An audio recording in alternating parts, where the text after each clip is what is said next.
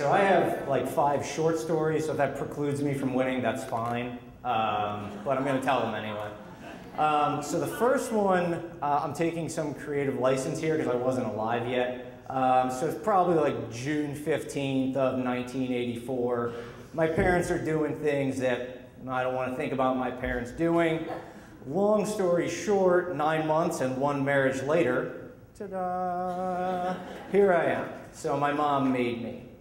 Well, fast forward now about 3 years. It's February of 1988. The prior year I had graduated from Mommy and Me, and now was in All by Myself.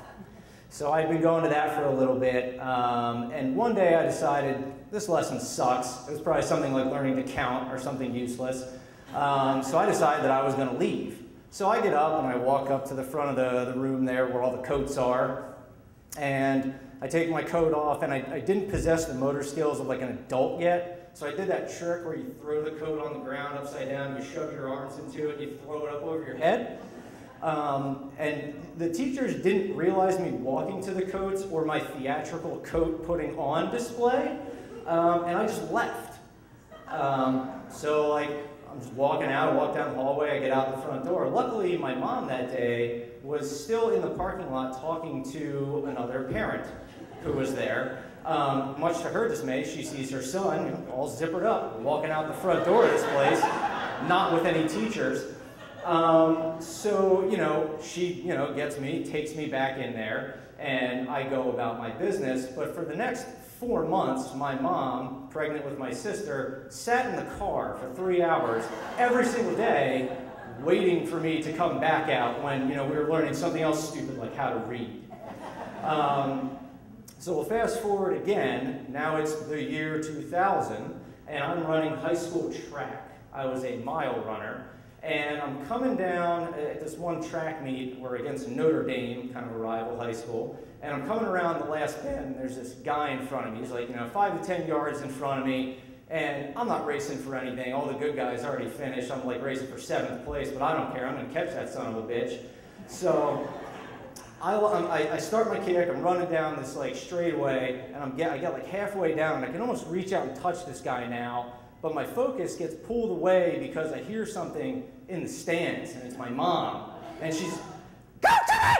Go to me!" As only the Sharons can do. So at the time, Jim, trying to be cool in high school guy, I'm like, Jesus Christ, shut up, Mom. Well, looking back on it, my mom supported me, and that's fantastic. So we'll fast forward again, more kind of present tense. And now that we both have gainful employment, my mother and I talk about our jobs sometimes. So the one time, she's telling me about what's going on at her work, and I won't tell the story because this is going on the internet, and I don't want, more drama at work. But she's particularly jazzed up about something, and she's telling me the story about how she was talking to her boss. And he's a boss, but he's also a good friend, so they kind of have a little rapport there that way. And she says to me, she's like, I just feel so bad. I was talking to Scott, and I was getting so worked up about everything, and I used the fuck word. And we had this like awkward moment, and we just kind of laugh about it, but like looking back on it, I think my mom always tried to set a good example for me. So, she taught me to be humble, and she taught me to be nice to other people, and I never saw her drink, so I didn't drink till I was 21. And, she set a good example. She influenced me to be the person that I am today. And I never heard her curse, certainly not the fuck word. So my 5th and final short story of the evening, it's Easter morning, and I got these 2 dickhead dogs that when we travel, they don't really sleep in. So they wake me up at 5:30. I reluctantly go downstairs, I let them outside, they do their business. I can't go back to sleep naturally at this point, so I'm like, I'm gonna peel some beets. So I'm doing that, and we were eating them later that day, it's for Easter. So I'm peeling the beets, and like 30 or 45 minutes later, when normal adults get up, my mom comes down in mom fashion in her, mom pajamas, And we had this conversation, and I honestly don't know what it was about.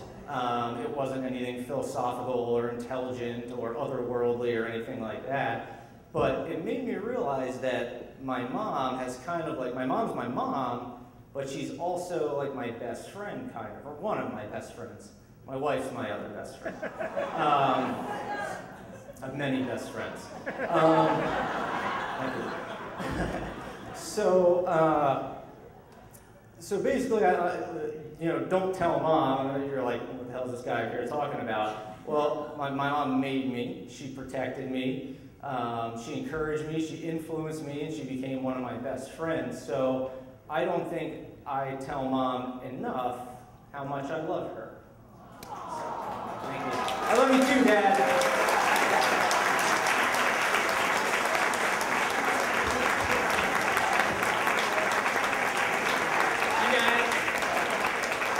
How you doing? Nice job, man.